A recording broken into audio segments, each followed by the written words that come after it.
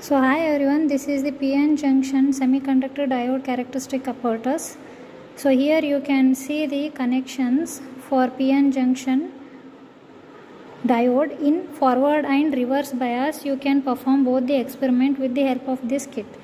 So first we should connect the voltmeter across this DC voltage.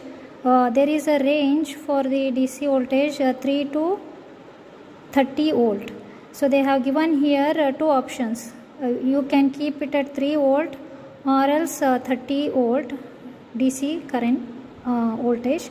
So here you can select the 3 volt or 30 volt. This is the selector, and first we should connect the positive terminal to the positive terminal of the DC output, and then we should connect it to the negative terminal, so to set the voltage, and then we have to connect this positive terminal, the DC output, to the positive terminal of the ammeter, and then the negative terminal we have to connect to the cathode positive terminal of the PN junction. So this is for forward bias and this is for reverse bias. So first we should perform the forward bias, so we have to make the connection according to that.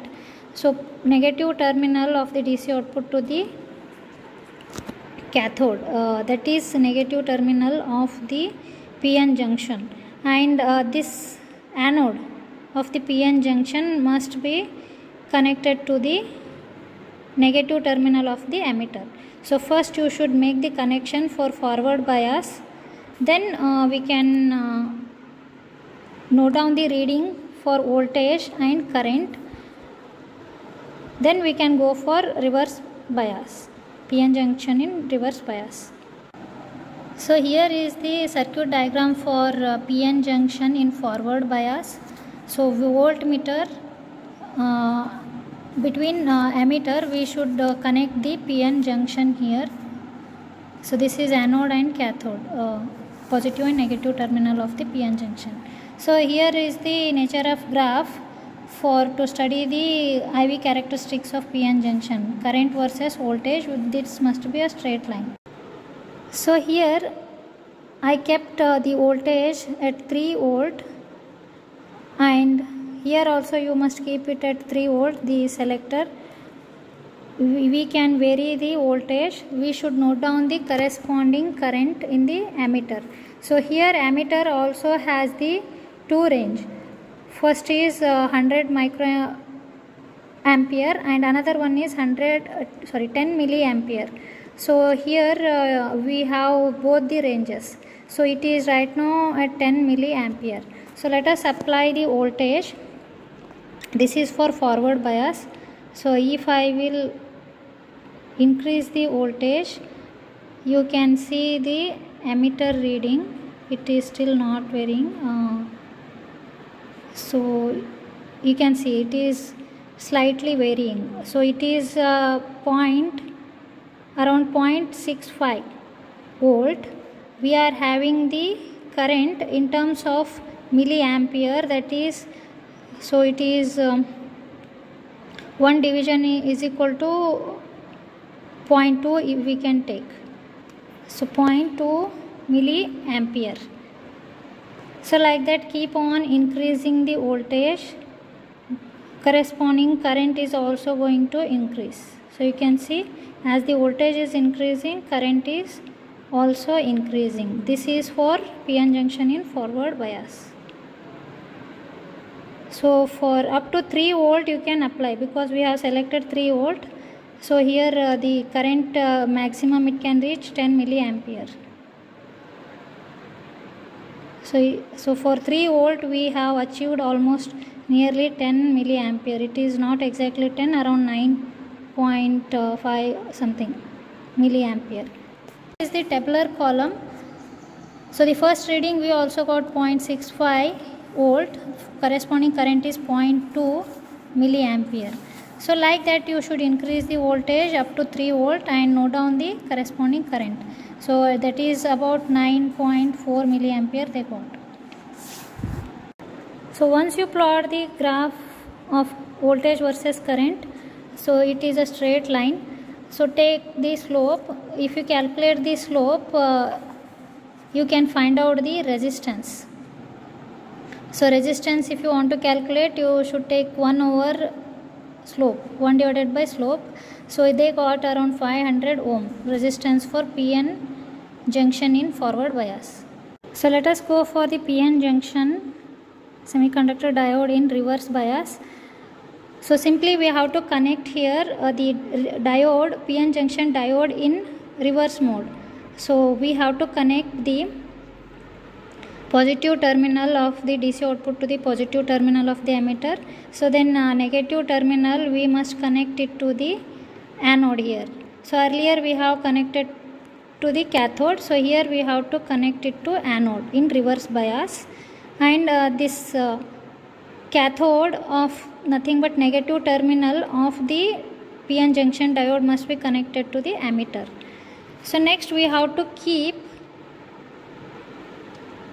here voltage at 30 volt. Select the voltage that is also 30, and current we should keep it at 10 micro ampere, and let us switch on the device.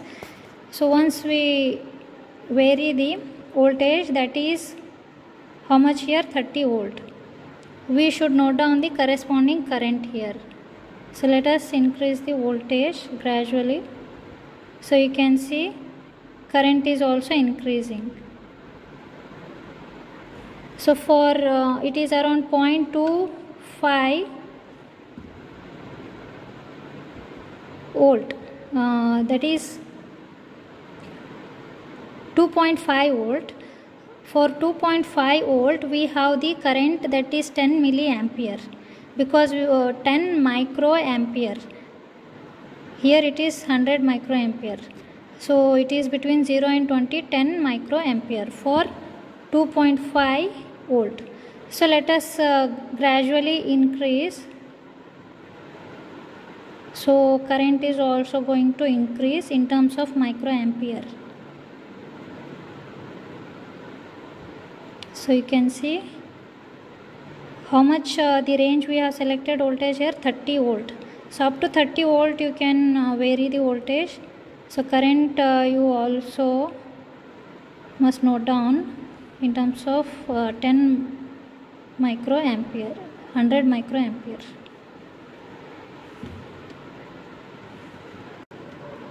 So for the selected voltage 30 volt, within the given range 0 to 100 microampere, we are going to get the corresponding current. So the first reading, that is for, here is the tabular column for reverse bias. So for 2.5 volt we got 10 milliampere. So as we increase the voltage gradually up to 30 volt, so final reading they got around 27.5 volt, they got 94 microampere. So like that you have to note down the reading. Here is the circuit diagram for PN junction in reverse bias. We have to simply change the anode and cathode terminals. Nature of graph for PN junction in reverse bias. So it is gradually increasing. This is the nature of graph for PN junction in both forward and reverse bias. So if we plot the current versus voltage, this is the graph for reverse bias. So there is a curve here for reverse bias. So if you take the slope and if you want to calculate the resistance, take the 1 over slope, 1 divided by slope, you will get the resistance for the reverse bias. They got around 250 kilo ohm. So like that you have to do the calculation.